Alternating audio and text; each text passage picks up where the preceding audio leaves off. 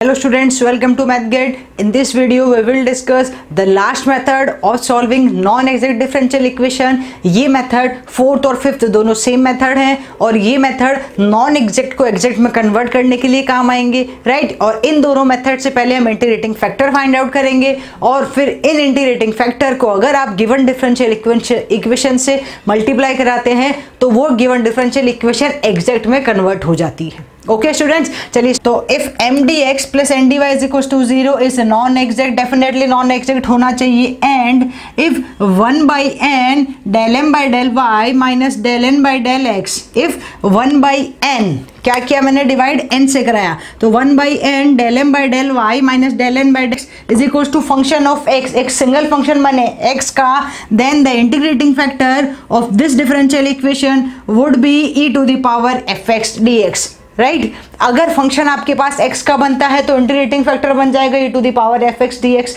अगर function y का बनेगा, y का फंक्शन कब बनेगा, जब आप डिवाइड m से कराएंगे, राइट। यहाँ मैंने डिवाइड कराया मीन्स हम मल्टीप्लाई करा रहे हैं 1 बाई एन से, यहाँ मल्टीप्लाई करा रहे हैं 1 बाई एम से, राइट। तो अगर आपने मल्टीप्लीकेशन कराया 1 by M into del N by del x minus del M by del Y is equal to ji Y, तो ये फंक्शन बनेगा y का, एक सिंगल फंक्शन बनेगा y का, और ये सिंगल फंक्शन बनने के बाद इसका इंटीग्रेटिंग फैक्टर बन जाएगा e to the power ji Y D Y, right. यहाँ आइडेंटिफिकेशन ये करना है कि आप जब आप m से डिवाइड कराएंगे इस होल क्वांटिटी को, जब आप m से डिवाइड कराएंगे तो यहाँ इंटीग्रेटिंग फैक्टर बनेगा y की फॉर्म में, और जब आप n का डिवाइड कराएंगे तो इंटीग्रेटिंग फैक्टर बनेगा x की फॉर्म में। या ऐसा भी बोल सकते हैं जब मैं 1 बाई m से मल्टीप्लाई कराऊंगी तो इंटीग्रेटिंग फैक्टर बनेगा y की फॉर्म में, और जब मैं 1 बाई n से मल्टीप्लाई कराऊंगी तो इंटीग्रेटिंग फैक्टर बनेगा x की फॉर्म में।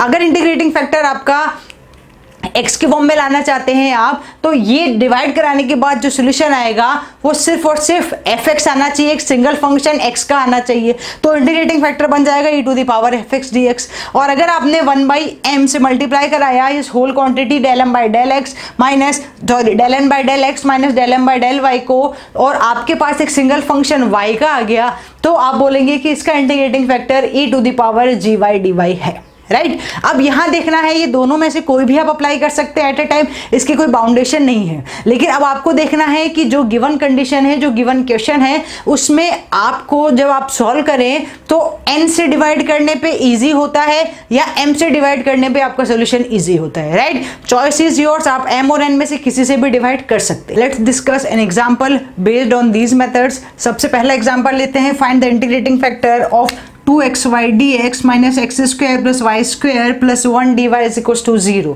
राइट। इंटीग्रेटिंग फैक्टर निकालना है। ये फॉर्म किसकी बन रही है, ये form M D x plus N D Y is equal to 0 की बनती दिख रही है, यस बिल्कुल है, राइट। अब मुझे इस फॉर्म में m और n बताना है। m is equal to 2xy and here n is equal to minus of x square plus Y square plus 1, ये m है और ये n है, राइट। अब यहाँ से आपको डिसाइड करना है कि आप m से डिवाइड कराना चाहते हैं या n से, क्योंकि अगर आप इस क्वेश्चन को थोड़ा ठीक से देखें तो m वाली क्वांटिटी थोड़ी सिंपल दिख रही है, 2xy है, और n वाली quantity minus x square plus Y square, तो m से डिवाइड कराना ज्यादा इजी है बजाय n के, राइट। तो हम अप्रोच यहाँ फॉलो करने वाले हैं इसकी, मींस यहाँ पे हम डिवाइड कराने वाले हैं इससे, m से डिवाइड कराएंगे।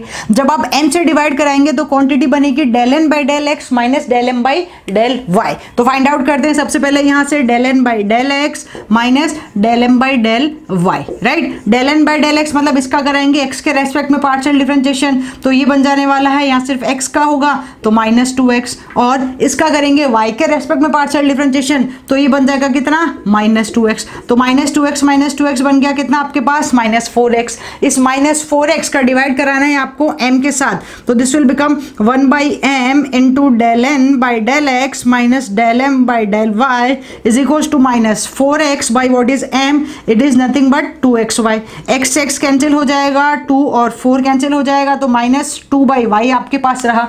आप इजीली देख सकते हैं ये माइनस 2y क्या है, this is the only function of y, ये y का एक सिंगल फंक्शन है, राइट। अगर ये y का सिंगल फंक्शन है तो इस केस में इसका इंटीग्रेटिंग फैक्टर क्या हो जाएगा students, integrating factor is equal to e to the power ji Y D Y हो जाएगा। पुट आउट कर दीजिए value, e to the power minus 2 by Y D Y, minus 2 बाहर ले ले तो e to the power -2 1/y का differentiation integration करेंगे बन जाएगा log में तो -2 log ऑफ y, और हम इसको लिख सकते हैं log y to the power -2, तो आप इसको ऐसा भी लिख सकते हैं log y to the power -2, और you can easily right it y to the power -2 या 1/y²। तो 1/y² इस जो गिवन डिफरेंशियल इक्वेशन गिवन है आपको, इसका इंटीग्रेटिंग फैक्टर क्या होने वाला है 1/y², राइट। अब ये पॉजिटिव आए नेगेटिव आए, यहाँ पे मल्टीप्लीकेशन में कुछ भी आए कोई फर्क नहीं पड़ेगा।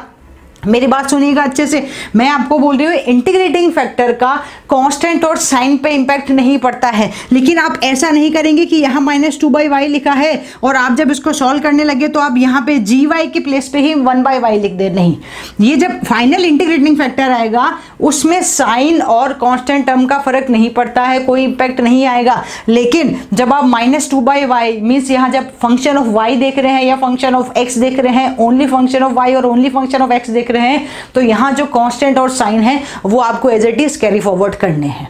ओके, तो यहां भी मैंने देखा, इसको m से डिवाइड करा के देखा तो सिंपल से इंटीग्रेटिंग फैक्टर बन गया 1/y²। ओके स्टूडेंट्स, आइए देखते हैं एक और एग्जांपल इसी कॉन्सेप्ट पे based. Integrating factor of y + y³ / 3 + x² / 2 dx + xy² / 4 dy = 0। ये mdx + ndy = 0 की फॉर्म का दिखाई दे रहा है, राइट। ये नॉन एग्जैक्ट है, फिर भी अगर आप चेक करना चाहें तो चेक कर सकते हैं। This one is the m and this one is the n, right. तो m नोट डाउन कर लीजिए यहाँ से, m = y + y³ / 3 + x² / 2 and n = students बन रहा है यहाँ पे x + xy² / 4, x + xy² / 4, right. इस m का कर रहे हैं अगर हम y के रेस्पेक्ट में पार्शियल डिफरेंशिएशन, तो ये बन जाएगा कितना 1 + 3y² / 3, और इस n का अगर हम करें x के रेस्पेक्ट में पार्शियल डिफरेंशिएशन तो x/4 मीन्स 1/4, और वापस बन जाएगा ये कितना y² / 4, right, which is definitely not equal. ये दोनों के दोनों क्या आ रहे हैं, इक्वल नहीं आ रहे, इसका मतलब ये नॉन एग्जैक्ट तो है, ये तो फाइनल है।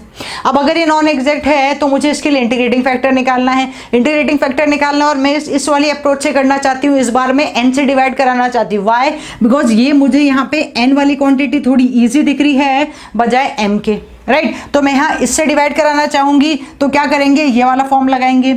इस वाले फॉर्म के लिए सबसे पहले आप लिख दे 1/n। What is n? n is x + xy² / 4 and multiply with del m / del y - del n / del x, तो दैट इज 1 + 3y² / 3। मैं यहाँ 3 से 3 कैंसिल आउट कर देती हूँ, तो डायरेक्ट लिख देते हैं हम 1 + y² और -1/4 और -y² / 4, राइट। आप चाहें तो इसमें से भी x कॉमन ले सकते हैं, यहाँ 1 + y² रह जाएगा आपके पास एज इट इज। ओके, तो आप इसको सॉल्व करें, ये बन जाएगा 4/x 1 + y² इंटू, यहाँ सिंप्लीफिकेशन करें अगर हम स्टूडेंट्स, तो ये बनेगा 1 - 1/4 दैट इज 3/4 और y² - y² / 4, तो यहाँ आप लिख सकते हैं डायरेक्टली कितना 3y² / 4।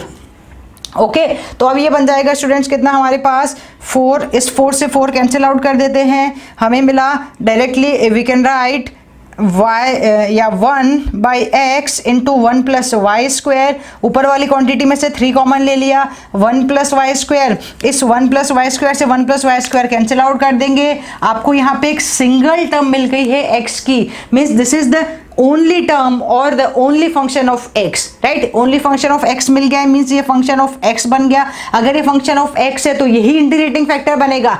कैसे? तो इसका इंटीग्रेटिंग फैक्टर बनने वाला है e⁻ fx dx, right. What is fx? e⁻, 3 बाहर 1/x dx, 1/x का बन जाएगा e⁻3 log x, इसको लिख सकते हैं log of x³, और you can write directly e⁻ log of x³, और मैं इसको डायरेक्ट लिख सकती हूँ कितना x³ फैक्टर हो गया सीधा सीधा कितना स्टूडेंट्स x³, राइट। तो ये बेसिक कॉन्सेप्ट है मेथड 4 और मेथड 5 का।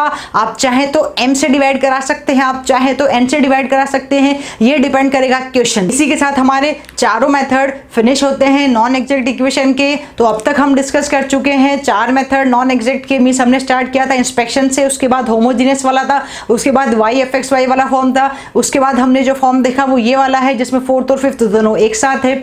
ओके, और इसी के साथ हमारा methods of solving first order and first degree differential equation वाला टॉपिक भी फिनिश होता है, जहां हमने वेरिएबल सेपरेबल देखा था, लीनियर देखा था, होमोजीनियस देखा था और एग्जैक्ट देखा है, राइट। इन 4 मेथड्स को और इन्हीं के साथ रिड्यूसिबल वाली फॉर्म्स को भी डिस्कस किया है। अब नेक्स्ट में हम डिस्कस करेंगे CF और PI वाला, मींस हायर ऑर्डर वाली डिफरेंशियल इक्वेशंस को डिस्कस करेंगे, जहां एक होगा कांस्टेंट कोफिशिएंट के साथ और एक होगा वेरिएबल कोफिशिएंट्स के साथ। ओके स्टूडेंट्स, उन्होंने अब तक सब्सक्राइब नहीं किया वो सब्सक्राइब करें और इस लिंक को ज़्यादा से ज़्यादा लोगों तक शेयर करें ताकि हर एक स्टूडेंट इस प्लेटफॉर्म का बेनिफिट उठा सके। Okay students, thank you.